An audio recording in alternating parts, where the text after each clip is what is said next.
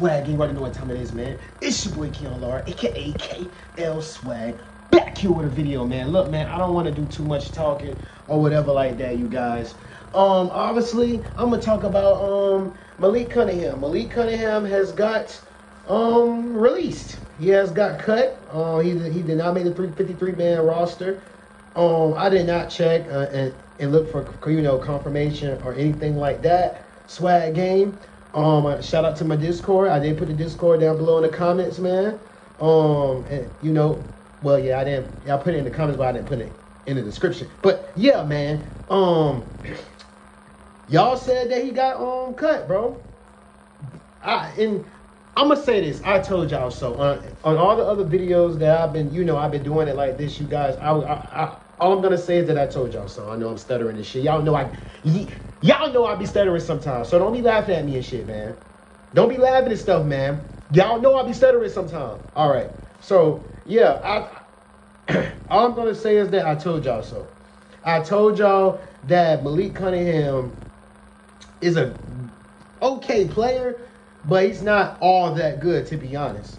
And I see why they let him go and they cut him and stuff like that. Because bro, it's not really like that, to be honest.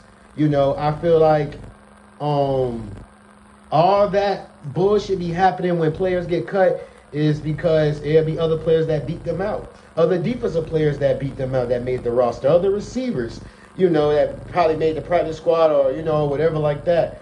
And Malik Cunningham wasn't in that, Trey Show wasn't in it. Malik Cunningham just has a lot of work to do, man, to be honest.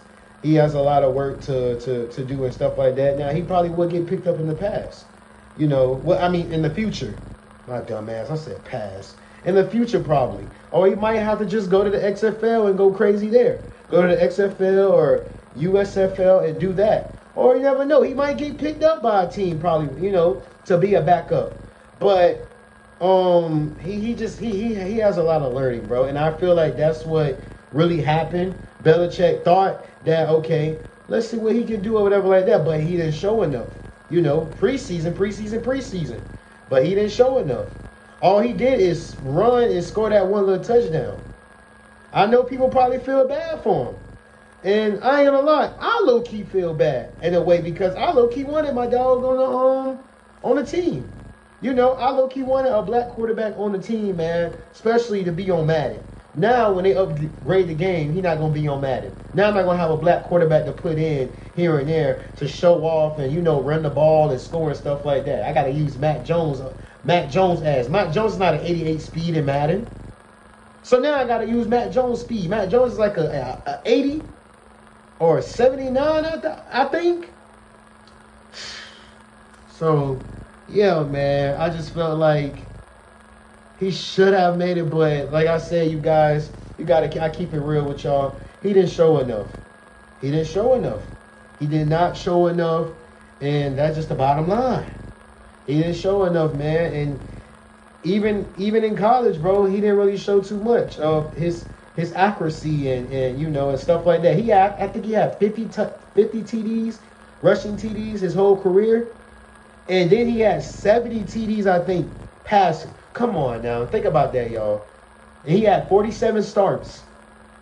47 starts. And he played in 56 games.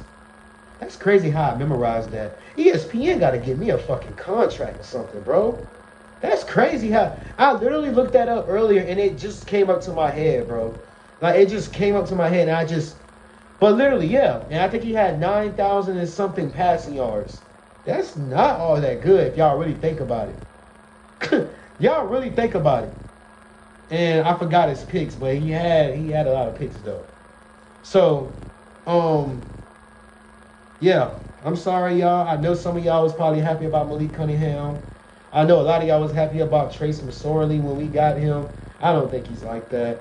But yeah, man, I was actually happy to have a black quarterback, but now that that's gone. That's out the picture now. But yeah, man, I would have did a skit, but I feel like it wasn't worthy to do a skit or whatever. But yeah, man, I love y'all. Stay swagged up, bro. Sad that he going. I kind of wish that we would have had a black quarterback for this year. But hey, it is what it is, man. Hopefully he find another team or whatever like that. But yeah, man, like I said, he's not that good. He has a lot to work on, man. And I can tell I can tell because Belichick would have kept him. Belichick would have kept him, and then on top of that, he barely played in the preseason that much either. So, yeah, man. Love y'all. Stay swagged up.